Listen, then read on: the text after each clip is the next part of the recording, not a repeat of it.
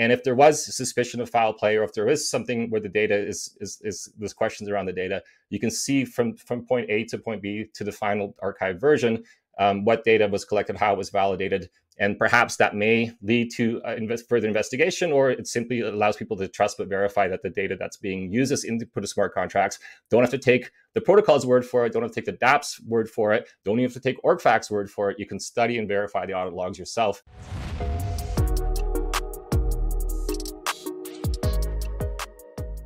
What is going on, Ada Nation? Welcome to Dapp Central. My name is Fareed, and as a part of today's video, I'm going to be joined by Peter Van Garderen, who's going to be the CEO and founder of the Orcfax protocol, which is going to be an Oracle platform building on Cardano. Peter, welcome to the channel. How are you doing?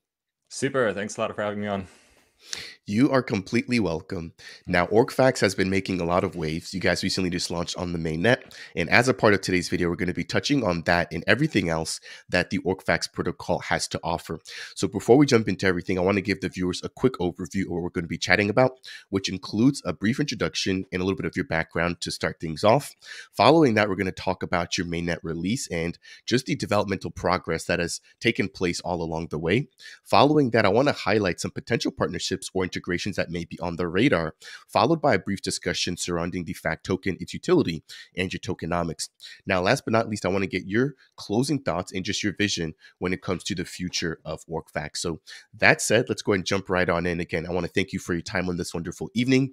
Do you mind kicking us off with a brief introduction as to your background and giving us a brief overview of what Orcfax is? You bet. So I myself consider myself an archivist. I have a graduate degree in archival science. Us archivists have been around for centuries. We manage collections of historical documents and make sure that they're preserved and remain accessible and usable over time. And then as society switched to digital information, us archivists began to specialize in preserving digital information, data that's maintained in databases and document collections, email systems. All of these things are records of business records, government records, societal records, personal records. And so we have now developed expertise as archivists, developed systems, protocols, standards, technology to figure out how to keep digital information maintainable, usable, authentic, and accurate over time across generations of technology. So that's an area of expertise we call digital preservation. And in that particular field, we're very concerned around information authenticity and accuracy. So if you can imagine, bringing up creating a document today, a PDF format, what have you, Google Doc, and then 20, 30 years from now, needing that record for whatever, for a business record, for historical reasons, for financial reasons, you can imagine that that data has probably been migrated over several generations of technology, has been reformatted to keep it usable on whatever form of information technology we're using at 30 years in the future. You can only imagine whatever interfaces and storage devices we might be using at that point. But the point is that the record itself, the information hasn't changed. And so how can you prove the actual content, the context of that information, its meaning is still a record? So we spent a lot of time thinking about that problem. It's a very large, complicated problem. It has a lot of angles to it. And so we developed, but over time, we've developed this expertise. And so I became very interested early on in blockchain technology because blockchain talks a lot about this idea of like data authenticity and trustless networks. And so I became fascinated with the technology itself, its potential. I began tinkering and doing a lot of research in this area. And then as an archivist, I was very much drawn to this thing called the Oracle problem, which is like, how can we take external data from the real world and introduce it into these trustless networks as reliable input data for things like smart contracts? For example, like a DeFi contract might have a stop loss order that says, when the price of ADA hits this much USD, I want you to sell my holdings. And that external data has to come from somewhere. And ideally, that comes from a trustless, decentralized Oracle feed like Orcfax. But depending on the project of the protocol, it may not be using such a type of Oracle feed. But that's the ideal scenario in a DeFi. In a DeFi, make sure everything is as decentralized as possible, including where you're getting your external data from. So as an archivist, I start to analyze the Oracle problem because I think it's a bit of a weak link in the entire DeFi puzzle. I'm also very much consider myself like a blockchain evangelist, a decentralization evangelist. I believe very much in decentralization as a movement for good that is going to allow society to reorganize how it manages itself, how it manages its resources. And so I very much believe in, I'm very much a true believer in this vision of decentralization. And that's a larger discussion of, why I'm also involved in the Cardano space and why I've chosen to build on Cardano because I believe it's the right home for this kind of community. So I very much wanted to see a Oracle that really tackled the Oracle problem in a reliable way and allowed DeFi to fulfill the potential of decentralization technology, because we can talk a little bit more about some of the architecture decisions that we've made in our design and how we're trying to address the Oracle problem. But I still think there's a lot of gaps in that particular problem space. And so as an archivist that's very much interested in documentation and the authenticity of information, of ensuring the integrity of systems, I decided to throw my hat in the ring and put in a Project Catalyst proposal for a better type of decentralized Oracle on Cardano. It got funded. Once Vassal, the Vassal hard fork kicked in and made it actually feasible for us to do decentralized oracles on Cardano. So ever since then, we've been in heavy R&D mode and have come out with something we call the Cardano Open Oracle Protocol, which is really the protocol and rules for how we publish data on chain as a Cardano-based oracle. And yeah, that's how the journey started, and that's why we're here today now talking about unfortunately our mainnet launch and how we're going to move ahead with this project. Thank you, Peter. Just listening to you speak, I can hear the expertise in the preciseness of how you talk about it. To me, it sounds like you were already doing a lot of this data preservation before you came into blockchain, and it sounds like blockchain basically complemented what you're already doing professionally. And so for somebody who, for example, is just not familiar with an Oracle, right? On your guys' website, you guys have a really neat graphic that I want to pull up here that basically breaks down, the process from beginning to end. Do you mind touching on how the data, which is coming from the real world or just coming from real world events, goes from the outside, right, off chain, all the way to the end where it's now verified and available for other providers or people that want to leverage that data on chain? Yeah, you bet. Thanks, and thanks for bringing this graphic up. Can you scroll a little bit to the left? You might see you can see the diagram starts a little bit further to the left. But this idea that first of all, like oracles, what is an oracle doing? It's reporting on things that are happening in the real world. And so we are we used a methodology called domain-driven design. So we define the domain that this oracle operates in, and the real world is a four-dimensional grid of space and time. And anything that happens in that four-dimensional grid is an event, and oracles report on those events. And the most common event we're used to oracles reporting on in the DeFi space today, the thing that's easiest to understand, is this idea of changes in currency price pairs. So the real world events that's happening on the real world is that people right now, as we speak, are buying ADA for USD and they're selling their ADA for USD. And those individual events all enter order books on centralized exchanges like Kraken and Binance and KuCoin, and they take that data and derive their own averages from the sales as they're happening per some cases per second, and they report those freely in their APIs. So those are real world events, people buying and selling ADA. And what that means is we arrive at a data point, which is a mean average that we go and collect as an oracle and report on chain. Now, how oracles go about collecting the data is something that we're very passionate about, this idea that we should be triangulating all our data collection. This idea that if you as an oracle are taking data from a single source, a single trusted source, and simply repackaging and reformatting and publishing it back on chain, that data may still have questions around its authenticity and accuracy because it came from a single source. If the same data is reported by multiple sources, at least 3 or more, and then that data can be checked against each other, now you're fulfilling a triangulation principle where if there's an anomaly or an outlier in any of the data that's being collected, it should trigger some kind of alarm bells, or at least a closer look to see if there's any kind of foul play or if the data is in fact still authentic or accurate. So that's what we mean by triangulated data collection. And so in the case of collecting information about currency price pairs, it's as simple as hitting at least 3 centralized exchanges, like I said, like Kraken, KuCoin, and Binance, Coin, so forth, that provide that information at a regularly scheduled interval. And but then you can imagine other kinds of real world events that are happening out there that could be of interest to a smart contract or a decentralized app living on a blockchain.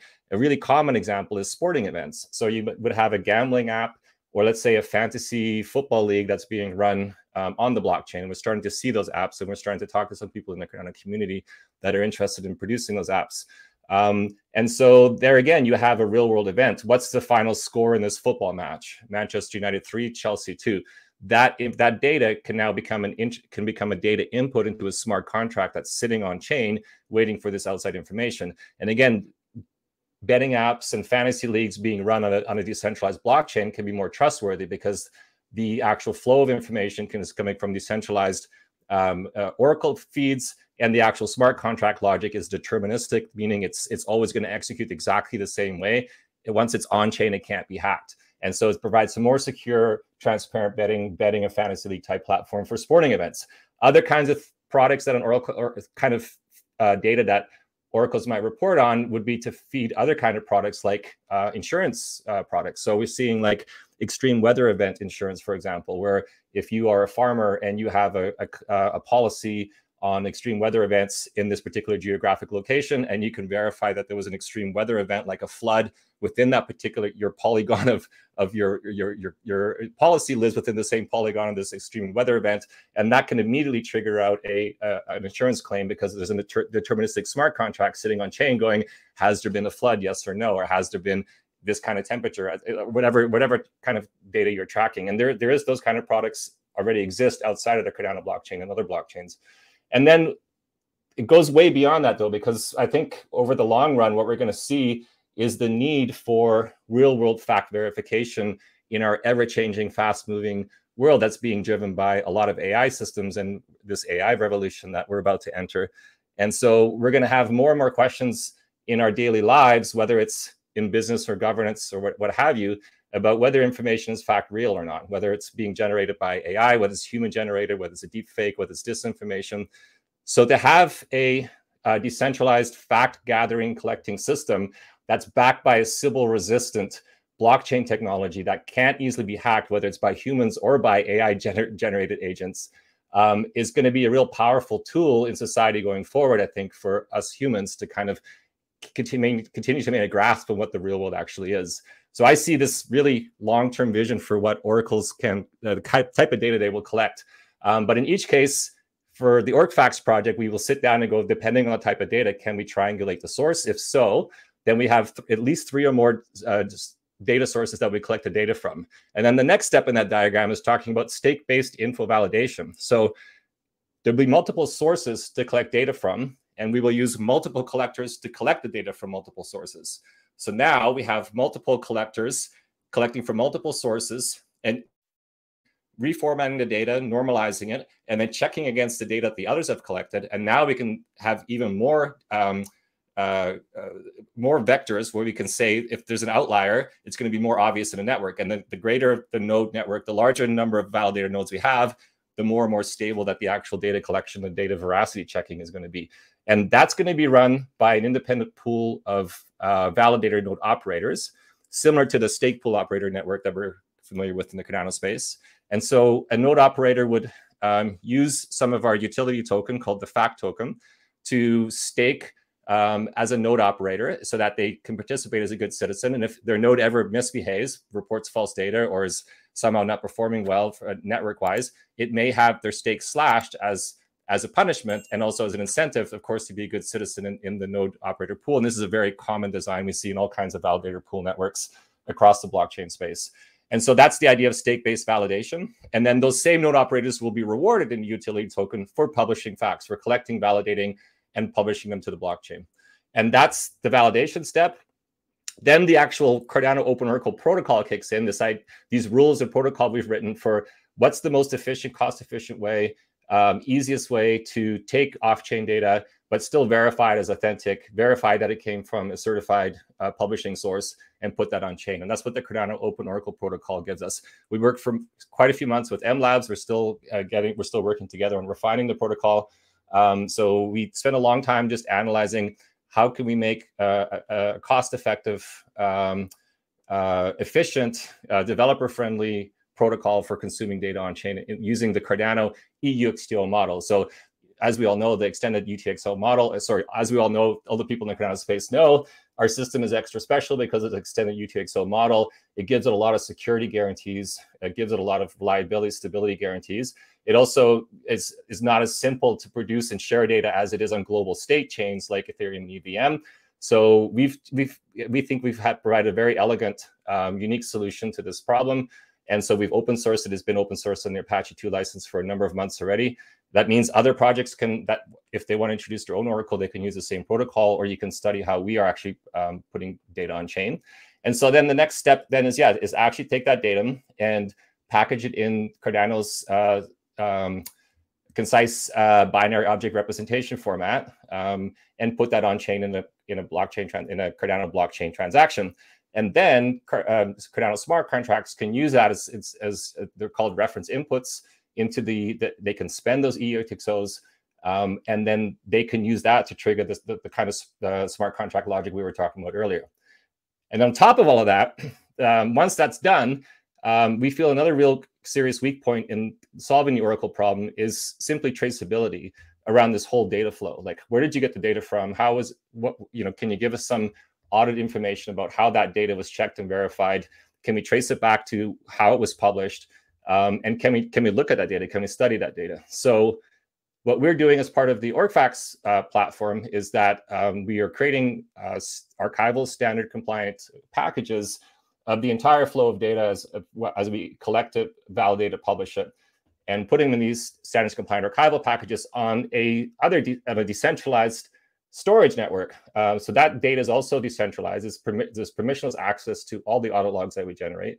This particular one, data decentralized storage network is called Arweave. It's become quite popular in the last few years in the Web3 space. It's a very similar idea to IPFS and Filecoin, where it's its own decentralized storage network. It's a permissionless storage network. Some unique things about it that we really like is this idea that it has an endowment model. So you pay once for the storage, and the network's incentivized to keep those online for, in this current case, according to the algorithm, 200 years. So it provides some additional sustainability guarantees.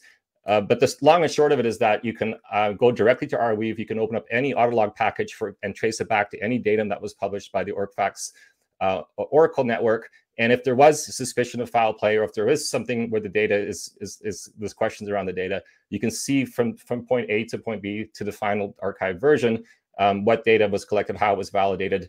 And perhaps that may lead to further investigation, or it simply allows people to trust but verify that the data that's being used as input of smart contracts don't have to take the protocol's word for it, don't have to take the dApps word for it, don't even have to take Orcfax word for it. You can study and verify the audit logs yourself to kind of close this loop. And we talk about blockchains being trustless, meaning that, but trustless and trustworthy are really two sides of the same coin. If we consider Cardano to be trustless, it's because we really trust the technology. We trust the model and design of the blockchain L1 technology. We trust the EUTXO model. And so we are trusting something. But the idea is that the network itself is trustless because we trust that design. We know that as data is getting passed from one node to the other, as transactions are being packaged, that data has high veracity guarantees because of the design of the network, and we trust that design. But the data coming from the external world needs to be trustworthy, and trustworthy means authentic and accurate. Like, we need authentic and accurate data to hit our trustless networks so they can remain trustless. And so that's the number of steps that we've taken in the Orcfax design to hopefully improve upon that Oracle problem and try to improve the quality of Oracle products, not just in Cardano, but across the space as a whole. What a clear and concise explanation. Again, your expertise is really showing, and I'm learning along the way. As a content creator releasing videos about these platforms, it's always best to, I personally think, hear it directly from the creators of the platform. I think you do a really good job of breaking things down. Again, thank you for that step-by-step breakdown. Just to recap some things that stood out to me. The biggest was probably the fact that you guys are aiming to be open sourced, right? In this particular ecosystem, especially within Cardano, right? I think there's a huge push for everybody to do things in an open source manner. That way, number one, everything is transparent. The community can double check.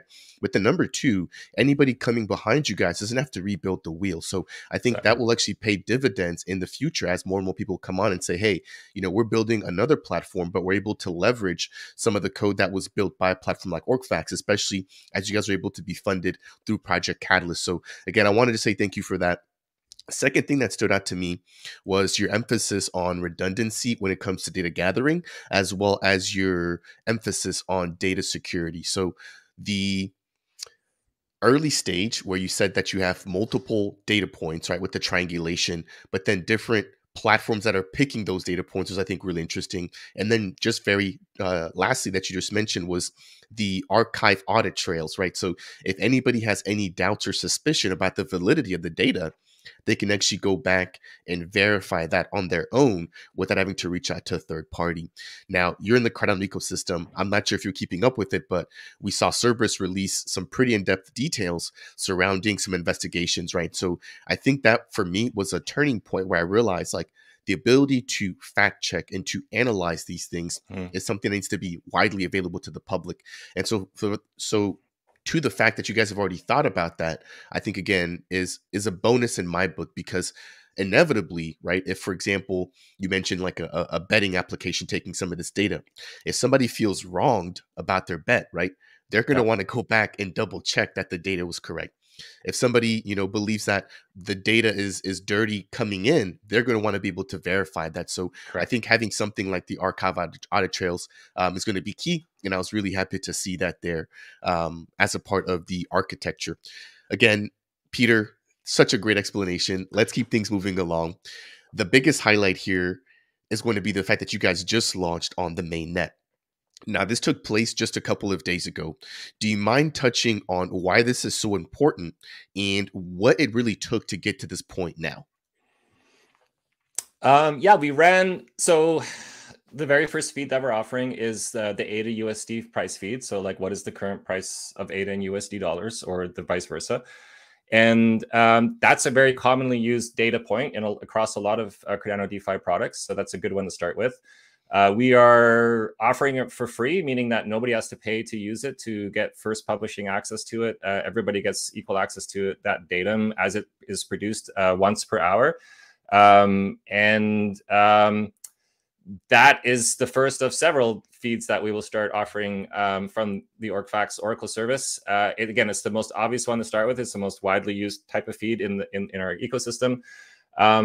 It really allows us to then adapt that entire architecture stack to collecting other types of data and publishing on chain. So getting it, that final, you know, I don't know if in engineering we always talk about getting to that last 20%. Our last 20% always, you know, drags on forever and ever, and ours was no different. We were on pre-prod for quite a while, and as we started moving our architecture over to mainnet, there was still some pieces of the puzzle that we had to get rolling. So when we finally arrived at mainnet launch, we were quite excited about it, and that was last week.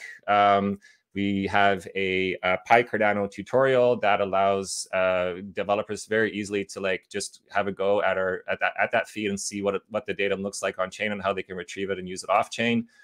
We're in negotiations and discussions with a variety of different developers that are looking to perhaps use that data feed or want to see other types of data feeds introduced for their products or dApps. And the main thing now, though, is also to start trying to raise a little bit of awareness in the community around the need for decentralized Oracle feeds. Like Charlie 3 is named our only competitor in the Cardano space, the only other Oracle service in the Cardano space.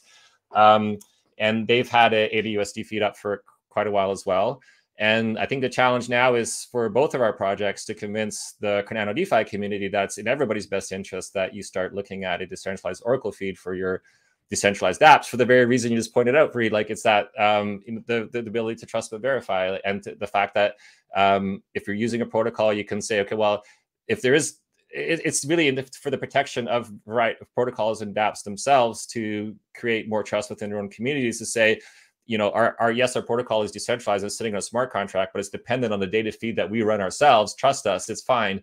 You know, we need to get beyond that as another stage in the maturity of like decentralizing our space as a whole. So it's, you know, these kind of feeds were not available yet. The Cardano, you know, the oracles have emerged in other kinds of L1s as well, maybe a little bit slower in our space than others, but now they're here.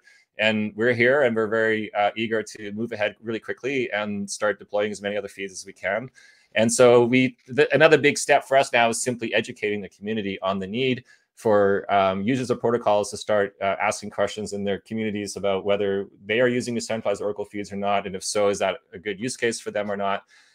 We just now need to start that conversation about why why we need decentralized oracles and why it's a good thing for Cardano as a whole, because it will, as hopefully by my explanation earlier, you'll understand that it only raised the credibility and trustworthiness of DeFi on Cardano if we can demonstrate also that we have these very trustworthy data feeds going into our trustless blockchain. Wonderfully said.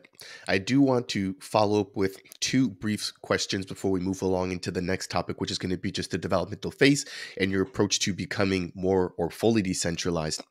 First question, on top of the ADA USD feed, which is free, you know, what else has been requested, or what are you guys thinking about putting out in terms of data? You know, again, from either point in terms of what you see the community needs or what the community's been asking for.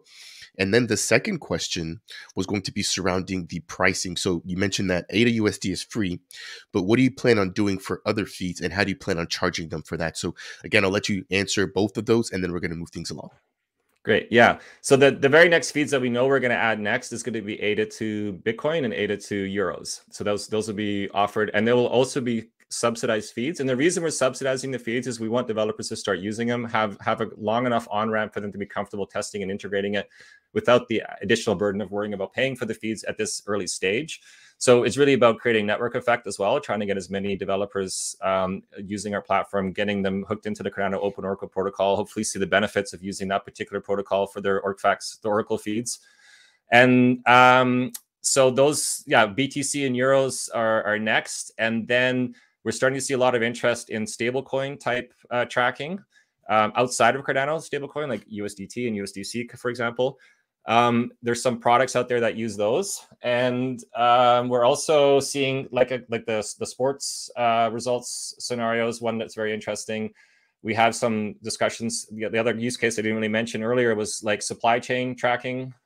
So you know, when products are harvested, let's say, brought into the factory, turned into products, moved into delivery supply chains. Oracles can provide a really interesting use case around that. So we're having some discussions around that. But we expect the highest demand and most of our attention will be to Cardano native tokens. Within the Cardano space itself, there's a variety of different ways you can kind of get at the actual price for Cardano native tokens. And we have, again, applied our triangulation policy to this and using essentially like full Cardano nodes to read Cardano blockchain per transactions and arrive at very realistic empirical Cardano native token prices. So we're very interested to start working on that product. And that will then depend on, which we have a different formula for figuring out perhaps having an index of top CNTs. There's actual CNT protocols themselves that want the tracking of their own coin for their own communities as well. So again, we see most of the work being around currency price pairs. That's the thing we're most comfortable and knowledgeable with as far as like data input feeds, Oracle feeds in the DeFi space.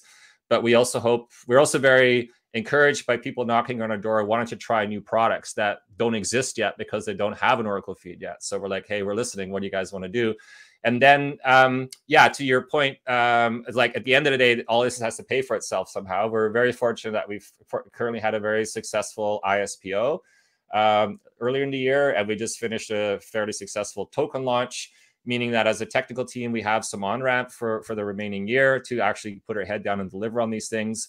The actual tokenomics, which we'll talk about in a minute, is 50% of our fixed token supply is reserved for validator rewards to subsidize and incentivize people to participate in the validator network.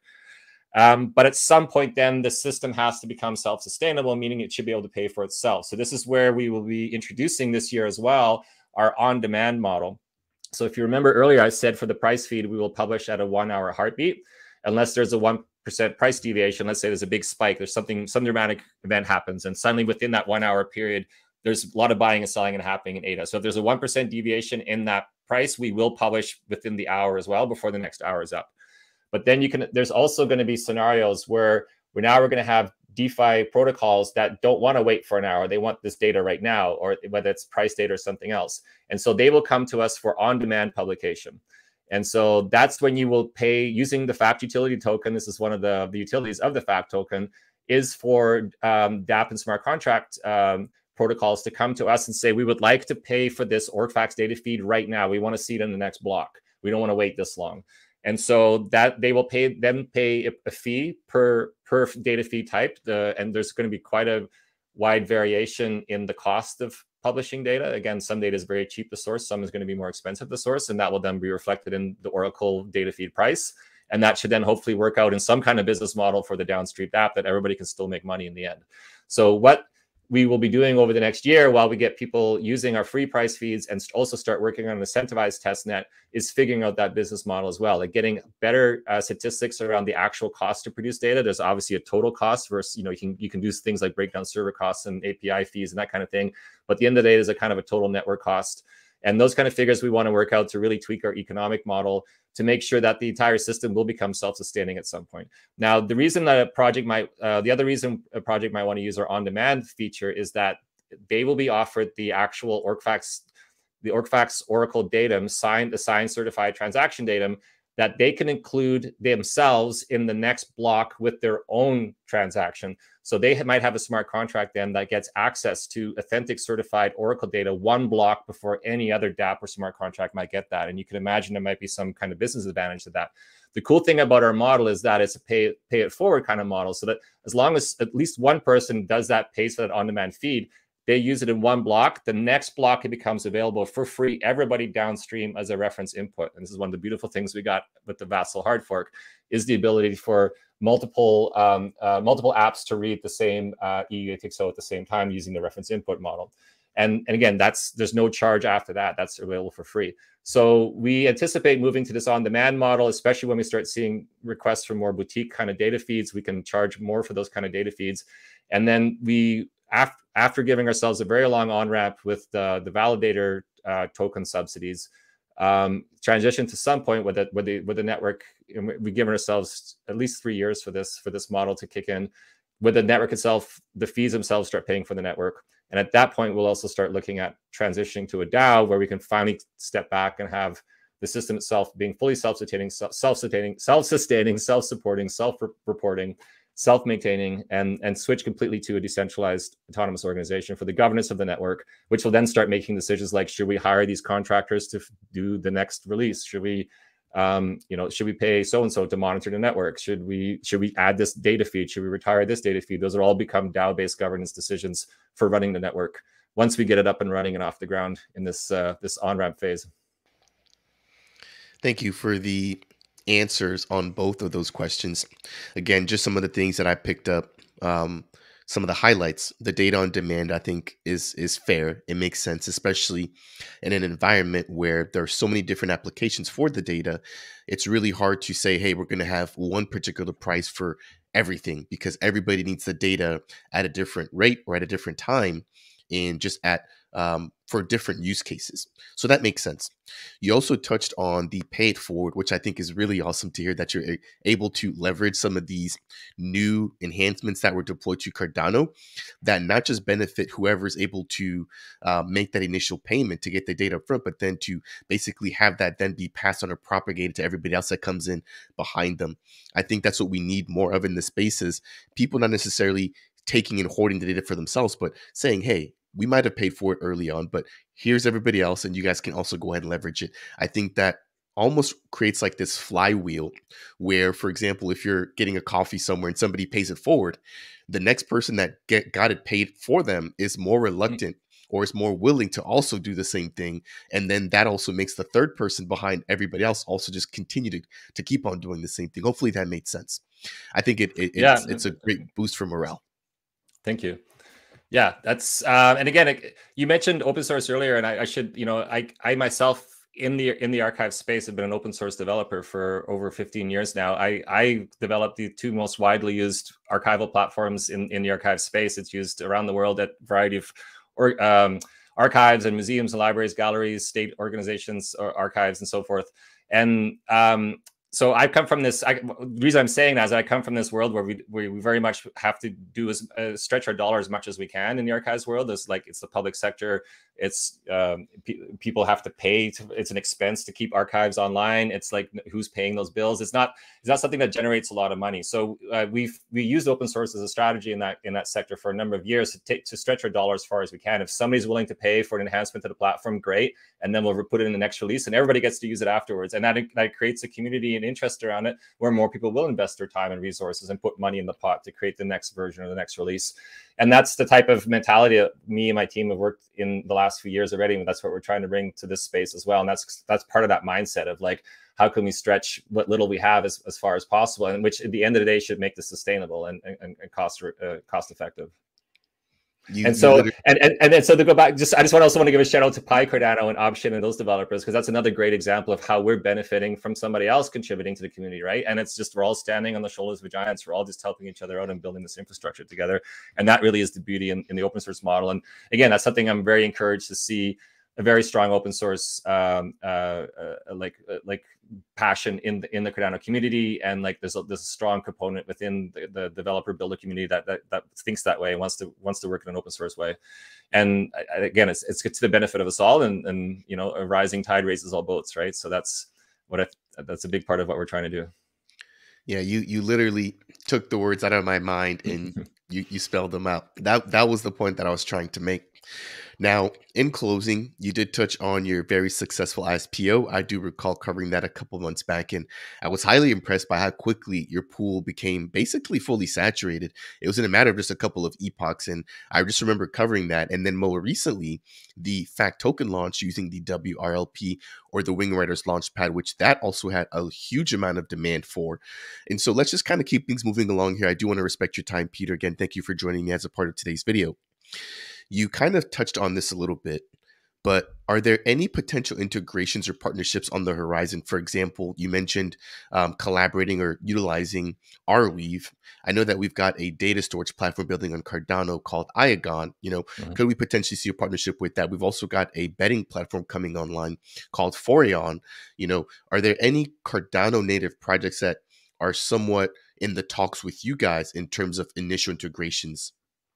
Yeah, Iagon is slightly different. Is like we are definitely interested in offering an IPFS Filecoin based storage solution alternative to Arweave, and that's where that would fit in. Foreon is definitely one of those protocols that would be very interesting for us to talk to, and we have had some preliminary discussions along with several others. That's just not to say that anything's happening, but certainly we're very interested in talking to projects like Foreon.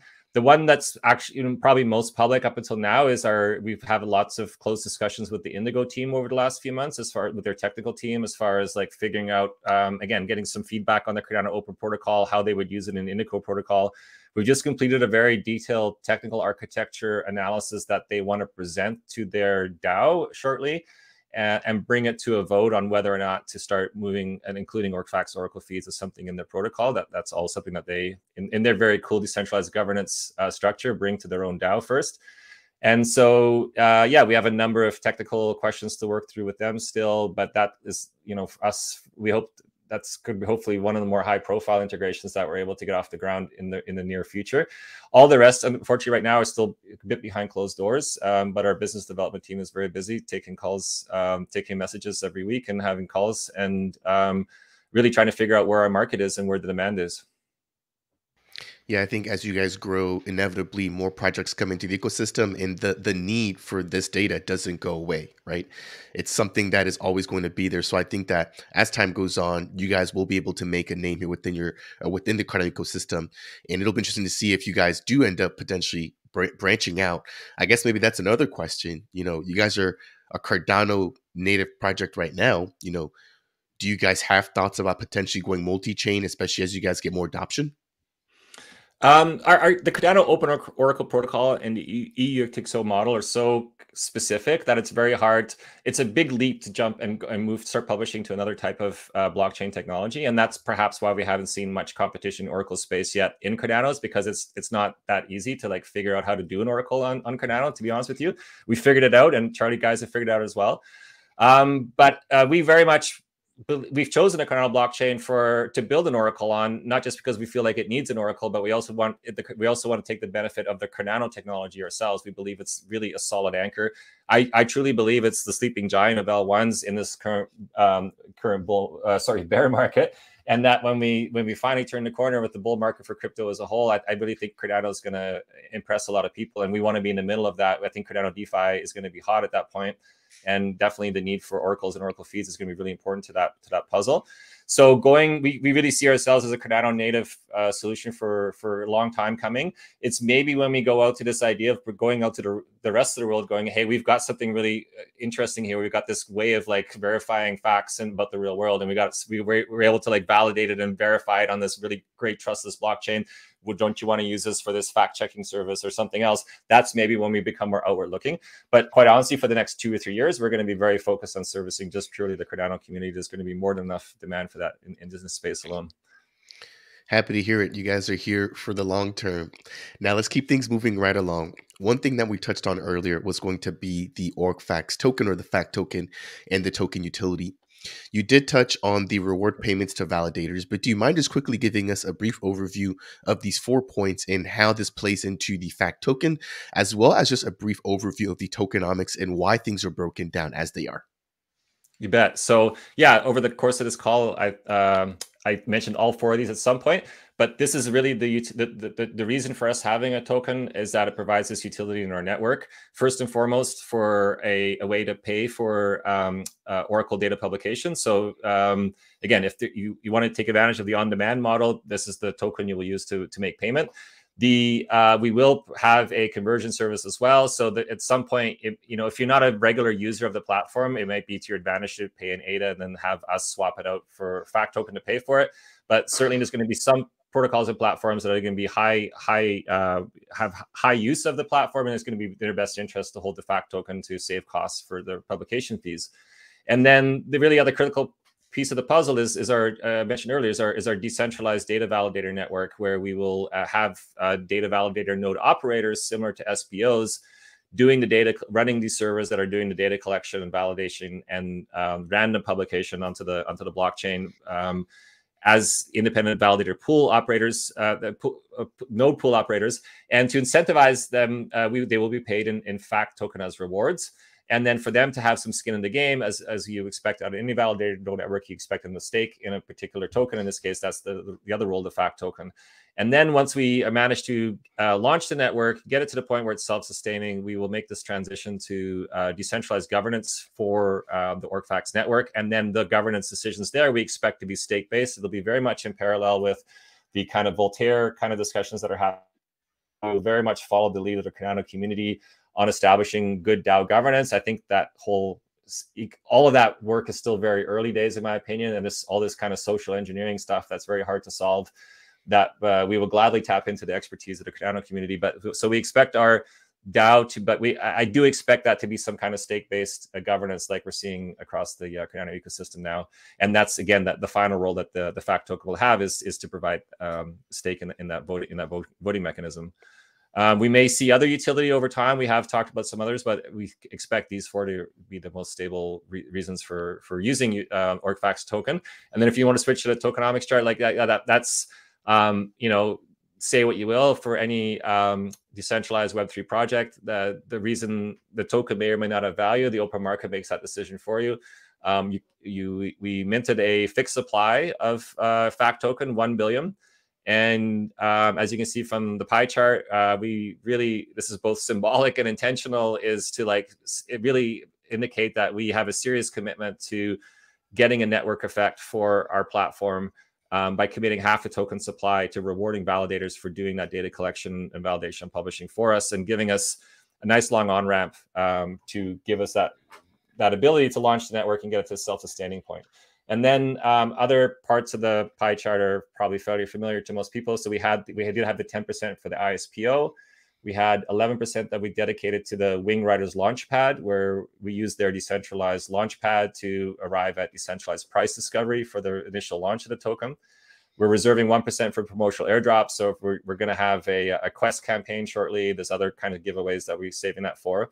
The yield farming API is, again, to encourage people to provide liquidity for the fact pools that we have open on MinSwap and Wing Riders right now. So we're providing very generous yield farming rewards at the moment. Ecosystem is reserved for partnerships and other kinds of ways of building out our ecosystem itself, the Orcfax ecosystem. So that's developers, users, and so forth. The foundation allocation will be for the DAO. So that will be for the DAO treasury and for funding the DAO activities once that's launched. And then team and advisors is the last remaining share of the sweat equity that went into launching the Orcfax network is going to the team. So yeah, I think other than that big 50%, I think other those allocations I think are fairly standard. Otherwise, but I'm happy to answer your questions around them. Yeah, no, I was going to say I agree. And the biggest thing that did stick out to me was the 50%, which I think, as you mentioned, is a testament to your commitment to node validators or data validators that are basically going to be the backbone of the Orcfax protocol. So let's keep things rolling right along, Peter. The next thing I want to jump into is going to be kind of switching gears back over into the mainnet launch and how that was the first phase of where you guys potentially see this protocol going. Now, looking here at your developmental roadmap, there's 2 additional phases, and it looks like as the additional phases roll out, you guys are going to be getting more and more decentralized. Do you mind touching on where we are right now, what portions of the protocol will be improved and more decentralized as we go along in phase 2 and phase 3? Yeah, you bet. Thanks. So we're only at that very first interval right now. You can see October 23rd at the bottom left-hand corner there. So we just launched phase 1, and that's the ADA USD feed that we were talking about today. And then very shortly, we'll see the BTC and Euro feeds added to that as well. And we're calling that the federated mainnet feeds phase, in the sense that federated meaning that Orcfax, the project itself, is running the collector and validator nodes during this phase. And so we have a minimum of 5 collector nodes spread out in around 3 continents around the world, accruing a minimum of 3 centralized exchange APIs for the price feed data. And that's that similar model, like where Orcfax itself runs the collector and validator nodes for the additional feeds that we'll be adding over the next, and we'll be keeping up free and subsidized over that 12-month period. So that first green bar you see phase 1, that's running for 12 months then, that we basically say any feeds that we put up from the mainnet for that time period will be subsidized and paid for that period of time, until that phase 3 at the bottom, where we transition to this decentralized validator pool network model. And in between there, we've got this phase 2 where we're really testing the technology and also the economic incentives around the validator pool network. So we're going to have a variety of releases and phases for the actual validator node technology itself. There's obviously a number of things we need to work out from security and reliability perspective. Also, just from a community management perspective, like what's the right numbers to use for a minimum stake and rewards and so forth. So that's all going to play out over a course of 6 months of an incentivized testnet. It's incentivized in that by the time it's done, if you participated, and you will be getting test fact all along, that test fact you will be rewarded in actual fact when the testnet's over. So you'll be rewarded for helping us do this R&D and getting this technology to the next phase.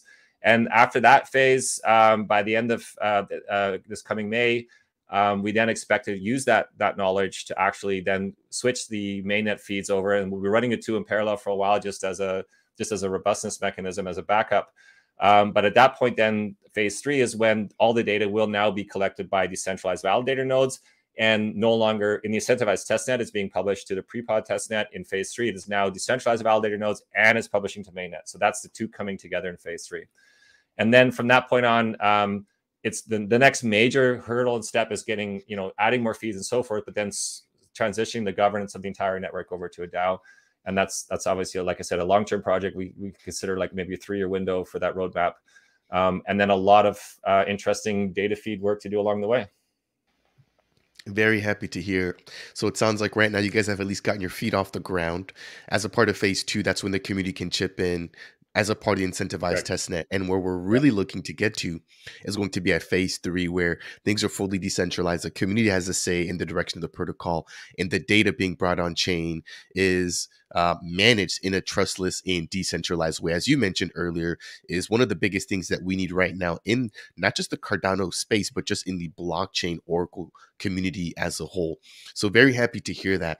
Now, Peter, we've been going for about 48 minutes. Again, I want to thank you so much for your time. I always like to end these interviews by just talking to the founders and seeing what their long-term vision is. So I'm going to pose you the same exact question. And even after just chatting, I personally feel like an expert when it comes to Orcfax, but I want to get your take as to where you see Orcfax in the near future. And then is there any last things or closing thoughts that you want to share with the community that you have not had the chance to highlight so far? Yeah, well, I mean, and the number one goal and mission is simply to provide, like I said, a really trustworthy decentralized Oracle feed service for Cardano to fulfill the promise of decentralization technology on what I believe is the best engineered and most reliable and stable blockchain L1 going forward. So that's our number one mission, is like, let's not lose the plot. Let's the mission of decentralization needs decentralized oracles. So that's the hole that we're plugging. But again, as I've hinted at during this call, I think there's going to be secondary function, downstream function for Oracle networks as a whole. If once we have this mechanism in place that provides us with like a fact validation, a truth verification, a data collection service of the magnitude we haven't seen before, with the kinds of like veracity guarantees we've never seen before, because we've never seen it backed by trustless blockchain technology, Sybil resistant network technology. And so at some point, I believe that, and the vision I see for something like Orcfax goes beyond just providing DeFi price feeds, like I mentioned earlier, to some kind of like fact-checking service that can service society as a whole. And the really exciting thing about Orcfax and the that we're archiving this data is we're using highly open, reusable standards to package these audit logs, meaning that even outside blockchain now, we're creating essentially a data lake of like verified fact statements that can be repurposed and reused, and can in fact be used for AI trading, is one of the interesting things we're looking at. Because we are formatting all our data in linked data resource RDF format, making it highly machine readable and perfectly right for doing things like AI model training. So this whole, everything that's ever going through the Orcfax system and all the data feeds we're going to start adding is going to start adding to this giant decentralized permissionless data lake of verified, highly reusable fact statements. And so, the sky's the limit once we get there. I think this is going to be a really interesting place for Orcfax to move into long term. And that's the best we got for vision right now, because don't get me wrong, there's lots of day-to-day still engineering tasks that we're having to solve to get this network up and running to the point where we're really getting to that phase 3 that we just talked about. Yeah, I'm super excited, and even more so after having this nice chat with you. Again, I want to thank you so much, Peter, for your time. And I just want to close out here by shouting out your biggest resource, probably for anybody who's looking to get in touch with the community, which is going to be your official website. So for anybody who's looking to find out more about what Orcfax is bringing, again, they're going to be a decentralized Oracle platform building on Cardano. You can head over to their official website, which is available at orcfax.io. But that's going to bring us here to the end for today's in-depth interview surrounding the Orcfax protocol, an overview of the platform, their recent mainnet launch, potential partnerships, and just their developmental roadmap over the course of the last couple of months, and then where they're going to be heading into the near future. Ladies and gentlemen, I want to thank you all for sticking along throughout this ride. Peter, I want to thank you as well. Again, if you guys want to find out more about them, check the links down below as a part of today's video description. As we close out, for the viewers, if you guys found any portion of today's video to be helpful, again, thanks to Peter. I would appreciate you guys if you guys could tap that like button. If it's your first time stopping by Dapp Central and you guys want more content like this surrounding the top builders in the Cardano ecosystem, consider subscribing. And last but not least, if you guys have any questions for myself or Peter surrounding the Orcfax protocol, then make sure to go ahead and leave them down below in the comment section. That said, and as always, we'll see you guys in the next video.